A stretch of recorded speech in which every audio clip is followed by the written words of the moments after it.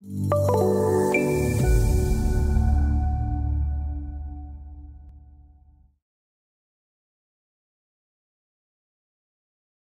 let's get started on making a plan sheet definition file, essentially a double plan sheet. So we're going to get started back in our sheet seeds folder. We're going to right click and copy on our plan or profile start seed DGN file. We're going to copy and paste it and then rename it.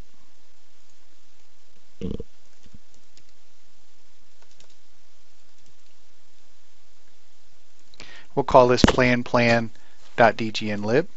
and then we will proceed to open that file. And then go ahead and make sure you are in the proper workflow, the OpenRoads drawing production, and also select then place name boundary. And we're going to choose our civil plan option. In the first part of this video is going to be just like the last one, where we're creating a plan sheet profile, with one exception, and that's going to be how we adjust our left and right offsets. And so let's go ahead and proceed with setting our scale.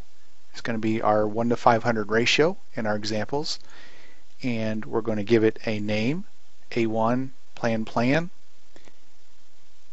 Our start station can be 0 again, and then our stop station again is just going to be 350.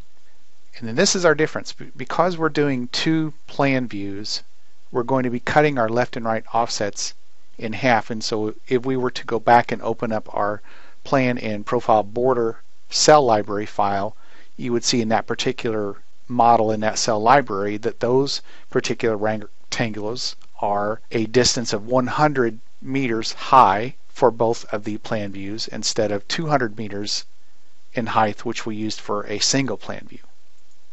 Our overlap will remain 0, and our boundary chords, we will leave those set then at 20.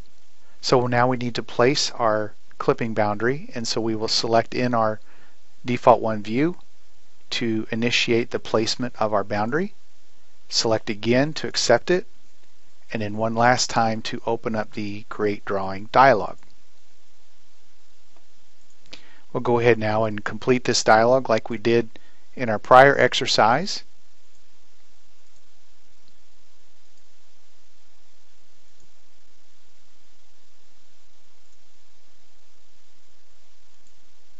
So you can see that we have the settings there.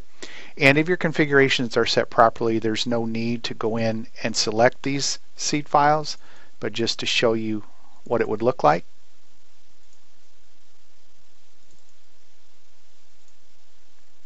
We have our 500 set for our detail scale. We have 1:1 for paper and drawing, and everything now is ready. So let's go ahead and select OK.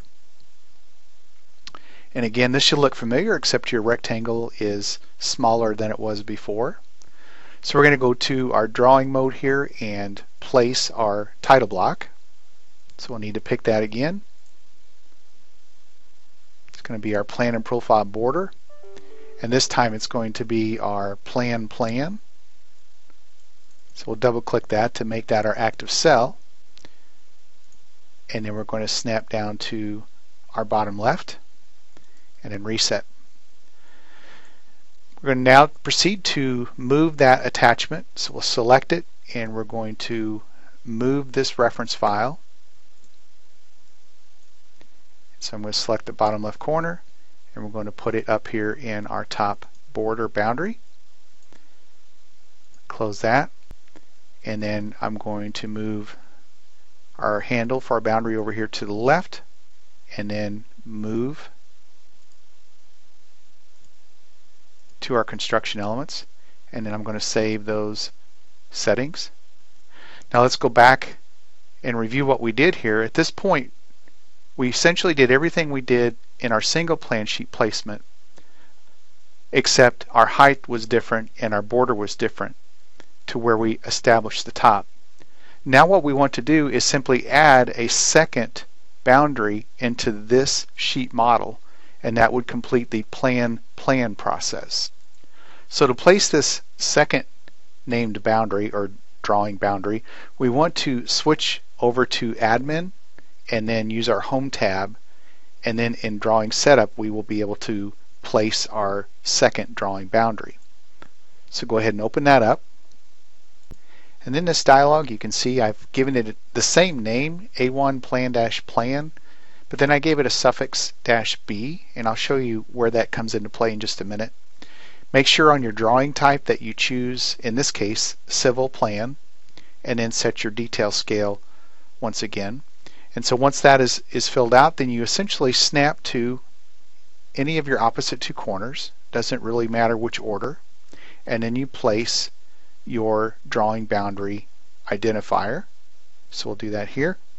Select it, and again, this time your snaps should already be set.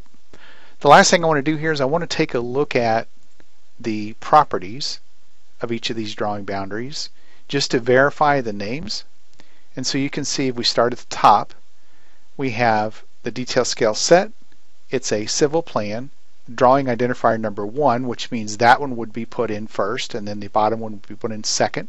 So you'd have your lesser station values on the top and your greater station values on the bottom. And I'm going to give this a suffix just to be consistent, A1 plan-A.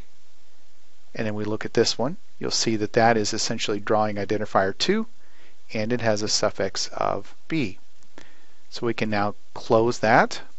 Let's remember to turn off our construction class now. And it's okay that you don't see any boundary here because what you see at the top is actually first sheet. So let's save those settings. And then I'm going to jump back over to the plan in the drawing. And again, just to be consistent, we'll do the expand view, save settings, and then we'll jump back over then to default. And I'm going to go ahead and make sure that my bottom is set back to my profile view for consistency and save those settings. And that will complete the creation of our sheet definitions DGNLib for a plan sheet.